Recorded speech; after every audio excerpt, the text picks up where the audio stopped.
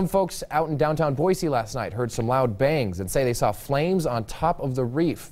Well, police say some illegal fireworks were likely the cause. It was just a dining table umbrella on the reef that caught fire up on the roof, fortunately not the building itself. Those flames also traveled to a tree across the street, but firefighters quickly put it out and no one was hurt. Now here's some video that was actually sent to us by a viewer this morning. Police are looking for 4 males who witnesses say were playing with fireworks in the area. Officers think they may have a connection with some of those fires.